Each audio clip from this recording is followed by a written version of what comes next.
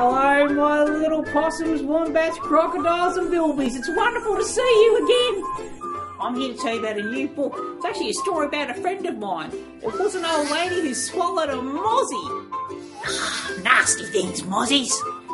This is a terrific new book from P. Crumble with illustrations that are colourful and crazy from Lewis Shea.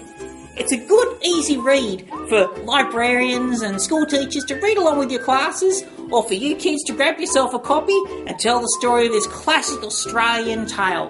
Grab a copy from your scholastic book fair.